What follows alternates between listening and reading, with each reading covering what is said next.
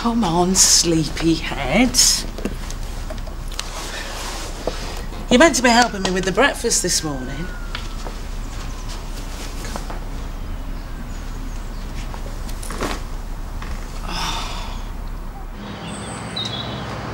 Do you work here? Are you a doctor? Yeah. It's my baby. I couldn't sleep for worrying. He keeps crying and choking.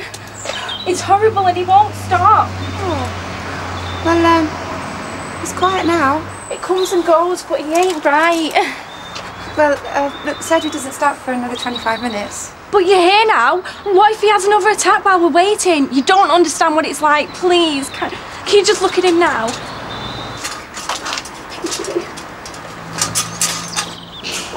Jimmy. I'm glad I caught you before you go in. Don't tell me you found someone better to do this. No, I just wanted a quick word before you go in. Look, there's really no need to be nervous, you know. I'm not. I have absolutely no problem with talking with constables, sergeants or detective inspectors on a one-to-one basis. Yeah, but it's a bit different standing in a lecture theatre full of new recruits, isn't it? Well, I just want a chance to prove I'm not as green as you think I am. Jimmy, I've got no doubts about your abilities at all. Well, then why did you go to 2 police surgeons before coming to me? I just didn't think it was your thing. Well, it's going to be a chance to show you how wrong you are, isn't it? Oh, you said you wanted the word. I'll tell you later.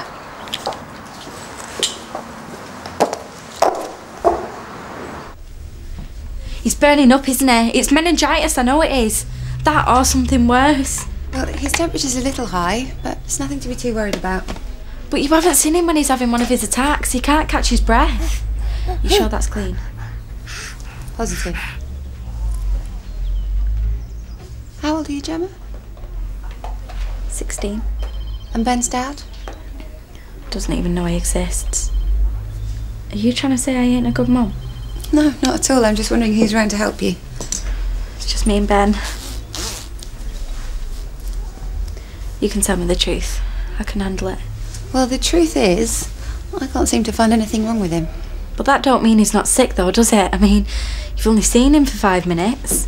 Yeah, but, I see that you've brought him in here quite a few times, and all the doctors who've examined him have given him a clean bill of health. But none of you see him every day.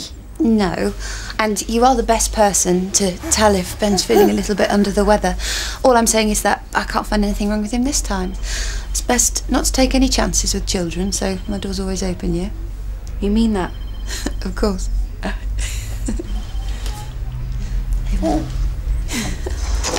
It's not exactly a sellout, is it? Yeah, well, it's a lecture on the role of the police surgeon, not the latest Indiana Jones.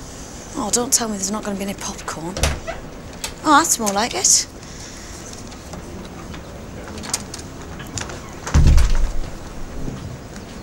Jimmy, remember that word I wanted to have? Yeah, well, I'm just about to start. Yeah, it's important. Well, I'd have to wait until the break, if you could just get on with the introduction.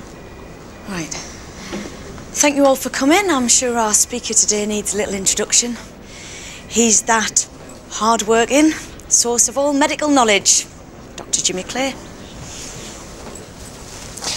Thank you, Inspector. Hi, I'm Jimmy Clay, obviously, because D.A. Moore just said that.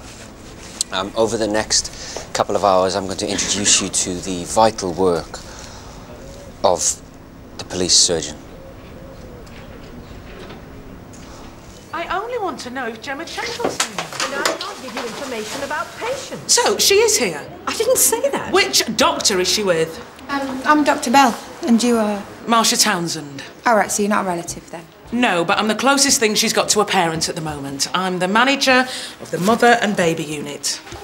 All right. So, what did you say was the matter with Benjamin this time? I really can't discuss that with you. Client confidentiality, I understand. However, am I right in thinking that Gemma was almost hysterical, yet you could find absolutely nothing the matter with the baby? Then you need to hear what I have to say. You better come through. So, to sum up, in my job, trust is everything. Both the police staff and the general public need to have confidence in the total independence of the police surgeon. Any questions? I've got a question. Why don't we leave the question and answers till after the break? No, that's okay. Let D.S. Halliday say. just a little confused. I mean, you've told us what your duties are. Taking medical evidence and making sure people are fit to be questioned, all that. Yeah. When you miss something out. What's that? You forgot to mention that you're also responsible for letting child abusers back on the street.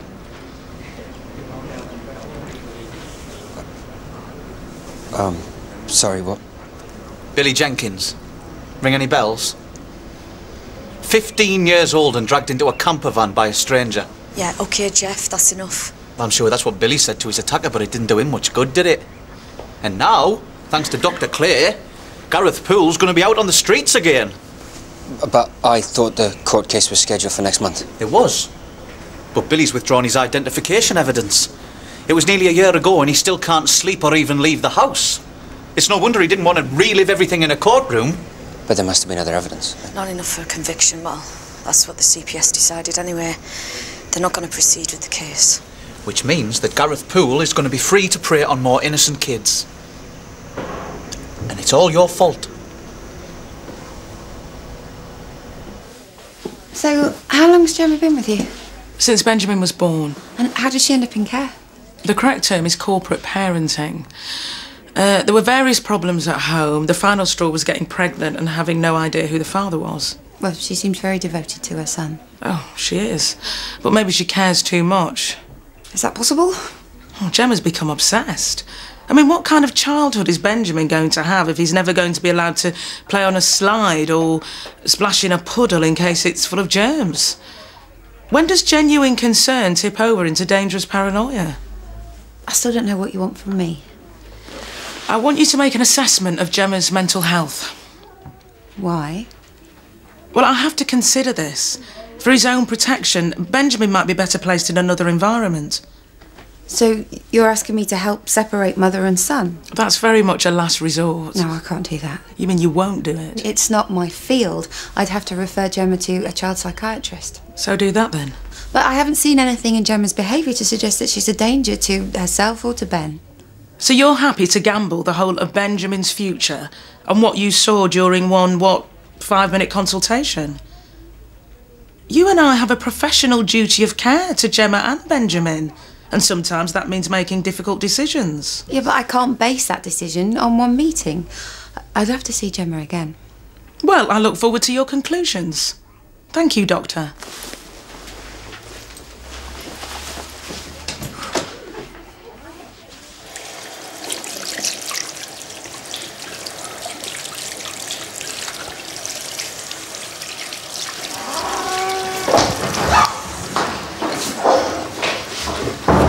I was going to ask if you're okay, but you're clearly not. Why didn't you warn me about the court case being abandoned? You must have known about it. It would have been on the station in minutes.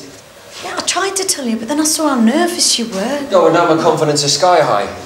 Look, if I'd known Halliday was going to set you up, I'd have pulled the plug on the whole thing. Yeah, well, don't worry, because DS Halliday's not going to get another chance to humiliate me. But you've got to go back in there. Oh, do you reckon? You know what this place is like. Rumours can ruin reputations. If you don't go back and stand up to him, you'll... It's your choice, Jimmy.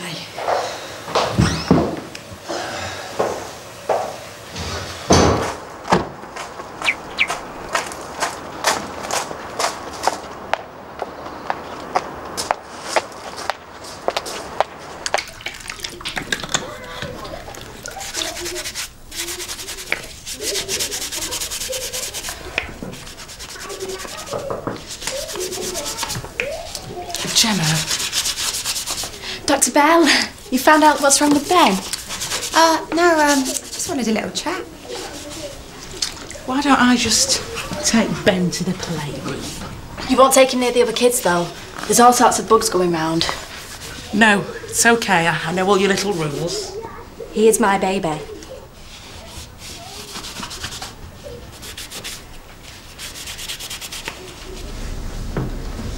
I told you he'd run. Oh, I'm not going anywhere. I just don't think the planned lecture is suitable anymore, so let's talk about a real situation. Then maybe you'll all get an idea of the pressures a police surgeon is under. DS Halliday. I mean, if this was your case, why didn't you come up here and help me? It's your funeral.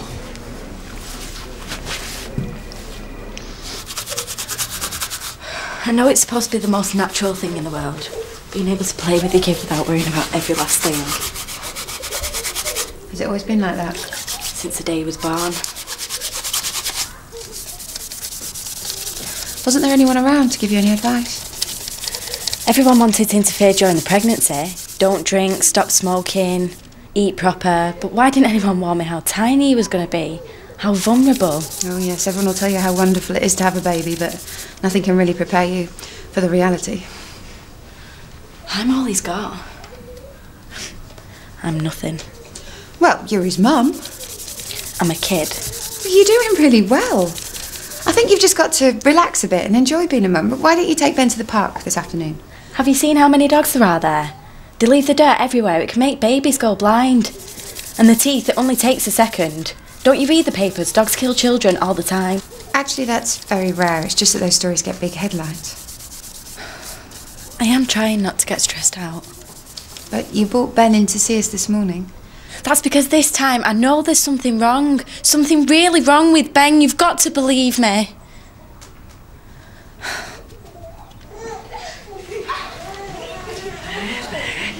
It's all over now. It's okay. How's it been? Oh, fine. We're having a great time, aren't we? So, what's the verdict? Well, I have to agree. She does seem to be oversensitive with the concerns. Good. Thanks, Dr. Bell. But, I think it's understandable considering the situation. Oh, so we've got to sit back and watch her turn her son into a neurotic wreck who's too afraid of the world to even go out of the house? It's my opinion that Gemma needs reassurance and support, not to have her son taken away. Oh, so what exactly are you basing this opinion on? Have you got children of your own? No. Are you fully qualified? You're not, are you? I finished my final training this year. I should have realised you were too inexperienced. Doesn't mean I'm wrong. You've let Gemma's paranoia infect you as well. Oh, look, this is ridiculous. This is absolutely none of your business. It's between me and my patient. Oh, we'll see about that. Dr. Bell, the other thing. Sometimes his arms and legs don't move as well as they used to. Well, you didn't mention anything about mobility problems before. No, this is new. While DIMO rounded up the usual suspects, I brought Poole in for questioning. He had no alibi. He'd only been in the interview room a few minutes and he was sweating like a pig. I had him, and he knew it. And that's when he said he wanted to see a doctor. Mr. Poole was a very frightened man. Yeah, because he was guilty. When I examined him, he had injuries on his torso consistent with him having received a beating. It was only after some persuasion that he revealed to me he'd been punched and kicked by D.S. Halliday. And you took his word for it. Well, the injuries were there for everyone to see. Yeah, and any police surgeon worth his salt would recognise a trick that's as old as the hills. So you're saying that Poole caused the injuries to himself while he was waiting to be interviewed? We've all seen it. Or heard of some scumbag who's tried it on. Okay. Why would Poole go to such lengths? Because he was desperate to avoid any more questioning. And you granted him his wish and sent him to St. Phil's. He could have had internal bleeding. He'd raped a 15-year-old boy. You did your job, I did mine. You lost us vital time. I cannot bend the Hippocratic Oath just to suit the needs of a police investigation. I just needed one more hour with him and I would have had a signed confession. But by the time the hospital staff had discovered he only had superficial injuries, he'd lawyered up and hasn't said a word since. And that's down to one man. You. I had to treat Poole as just another patient. Immaterial of what crime he was alleged to have committed.